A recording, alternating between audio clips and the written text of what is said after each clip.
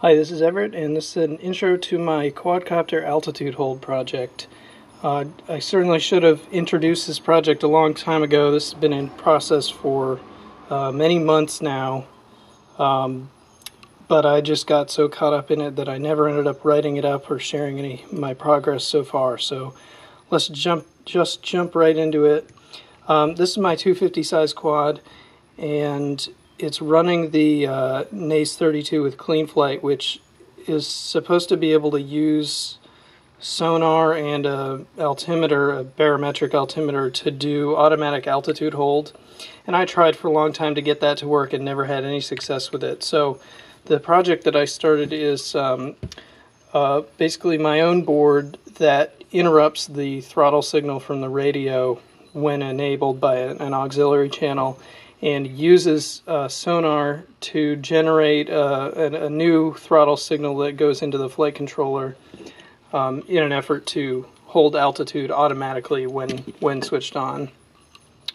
What I had done originally was I used some of these cheap HC SR04 sonar modules to try and do it, and I had my own board talking to this and doing the signal reading and generation for the throttle signal.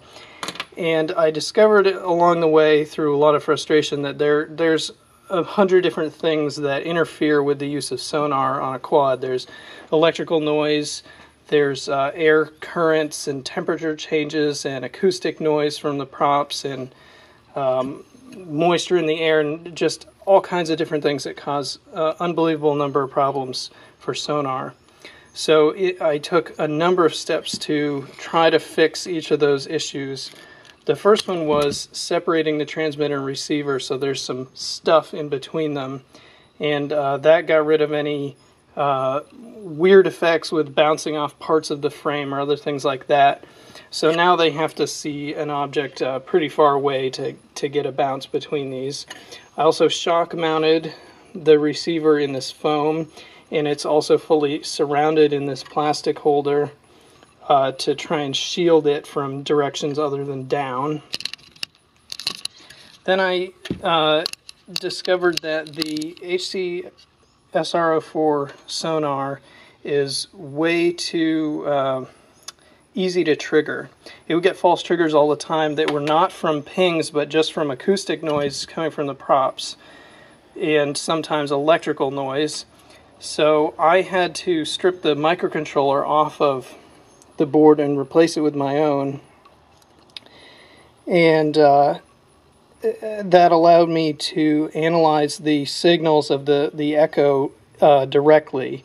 So I kept all the analog parts. There's a 10-volt driver for the output, the transmitter, and then there's this op-amp network that's a bandpass filter for the 40 kilohertz coming back.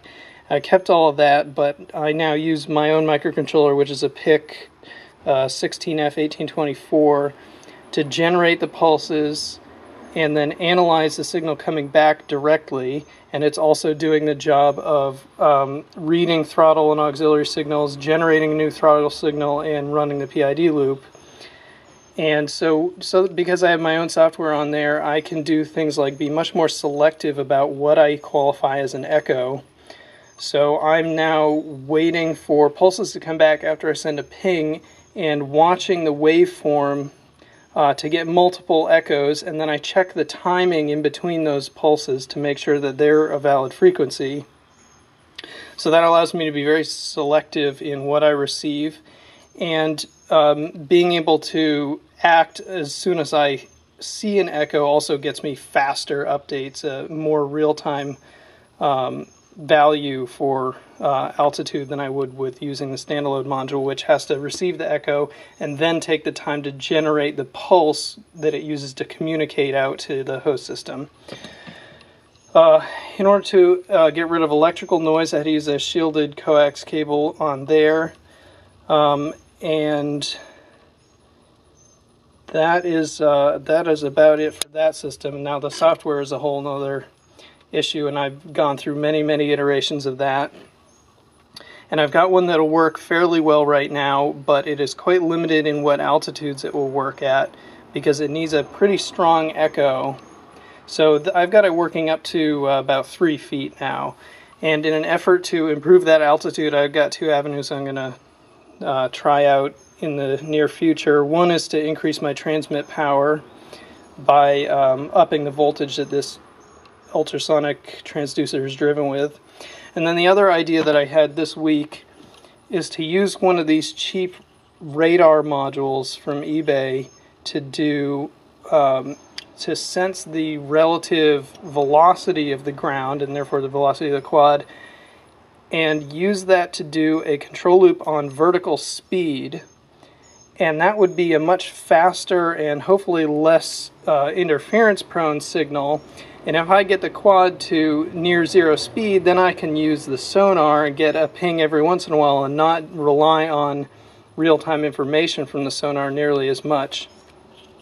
So I've got some boards on order that do amplification and bandpass filtering for these, so that I can hopefully use them to get a vertical velocity number, run a separate control loop on that, use that radar and sonar combined to get this to function.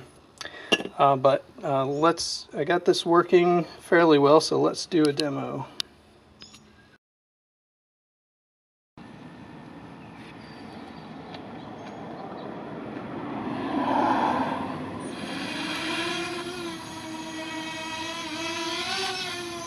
So I don't know if you'll be able to see it on camera, but there is a green LED on the near left corner that blinks every time it gets a ping from the ground, and you can see the effect of the turbulence from the props. It doesn't really get anything above about 3 feet. But I'll bring it down to about 1.5 to 2 and switch on altitude hold and let you see how it works. So now I've enabled altitude hold, and I'm just controlling the pitch and roll to keep it in place, but it is operating the throttle all by itself. You can see it jumping up and down a little bit, but it's not going unstable, and I'd say overall that's pretty good. So my goal at this point is just to improve the range of altitudes that this will work at. And hopefully radar and a couple of other ideas will let me do that. But for right now, this is some degree of success, which I think is deserved after the months of banging my head against the wall.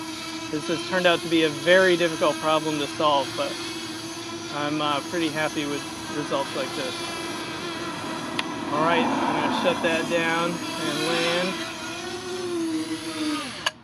Thanks for watching.